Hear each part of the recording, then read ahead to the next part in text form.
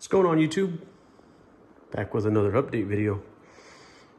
And the tank's finally been broken down. She's just about all drained, got everything all disconnected, all that type of fun stuff. I got stuff all over the house right now. Good thing the wife's not home. Oh yeah. So anyways, the 350's broken down. I ended up transferring the hybrid powder blue to this tank, and I know I'll catch heat for it because it's a tang in a 45-gallon tank. It's the end of the world. It's not gonna work. He'll be 7 foot long tomorrow.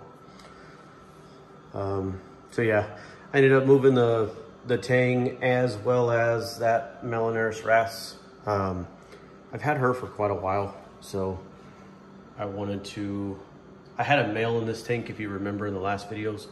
I went ahead and sold him. We sold the rest of the fish, the Queen Angel, that orange spot rabbit fish, the male Melanaris wrasse. I had a long nose hawkfish, and I think that's it. I also moved the goby and the pistol shrimp. You can see his antennas right there. They're actually doing really good in here. They found all kinds of little areas to go. See, we've got the dinos just about kicked. I have the lights kicked up, you know, the white right now, so it's not so blue in the video, but typically I'm keeping the tank a little bluer. So yeah, I just wanted to do a little update video. We haven't changed the light yet. We're still running the AI Prime and the Blade. Those are gonna go away. I'm gonna have a reef mat 250 to install back in that back corner, as well as the lights. And I'm contemplating on putting a, a flow sensor in there, as that was one of the extra parts that came out of the 350.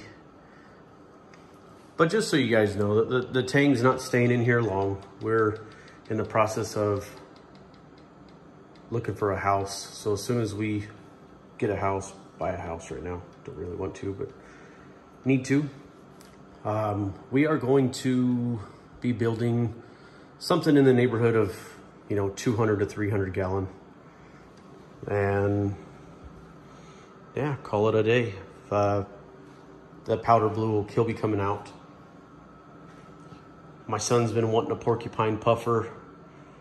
I've always wanted to get a lionfish. We're doing a fish only on this big tank.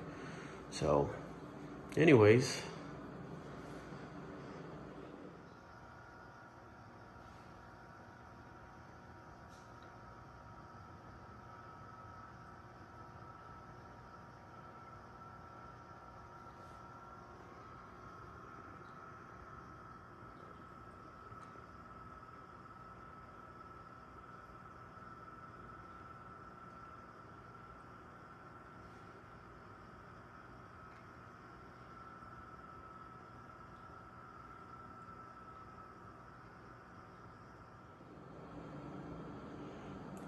it's kind of funny. I don't know if you guys have ever had this, but my wrasse, as you just seen in the last video, he loves seaweed. The other wrasse that was in here did not eat it. But every time I put it in the tank, he's right there with the tang trying to get it. Of course, the clowns have eggs again. So, but I mean, other than that, you can see some white, some super blue. I had those, I forget the name, those snails that cast out webs. So I could see like 3 or 4 of them in here, so I just covered them up with super glue. But other than that, tank's doing good. Yeah,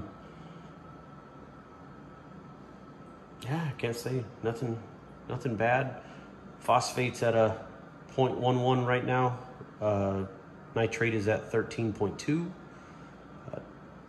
The powder blue has been in here for a little over a week.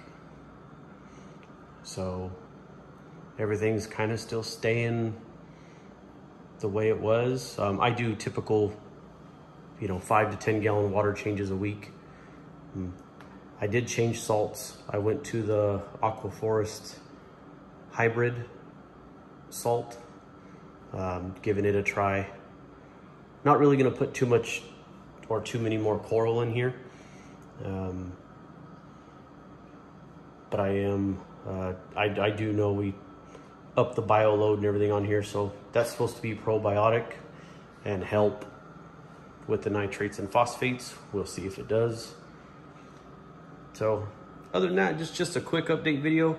Hopefully next week we'll have the new reef mat and the light put in, and of course we'll get some par numbers, and I'll make a video on that light. But as for now, you guys have a good one, and catch you on the next one.